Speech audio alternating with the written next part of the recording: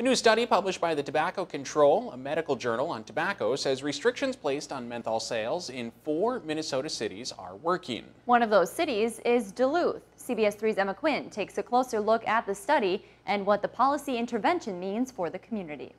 In 2018, Duluth was one of the first cities in the country to put restrictions on purchasing menthol products, and according to a recent study, those restrictions are paying off. The study published by the Tobacco Journal examined the availability and marketing of menthol tobacco in 4 Minnesota cities, including Duluth. The study looked at where menthol products were sold and what products. It also looked at retailer compliance after policies went into effect.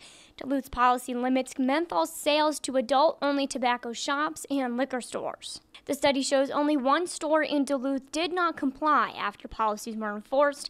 Pat McCone from the American Lung Association says studies like these are helpful tools for the future. You know, tobacco is still the #1 cause of premature death and disability in our country, and limiting access and restricting access to flavored tobacco products is an important next step, both at the local level and the state level. McCone says the policies were intended to reduce youth access and address tobacco-related health disparities.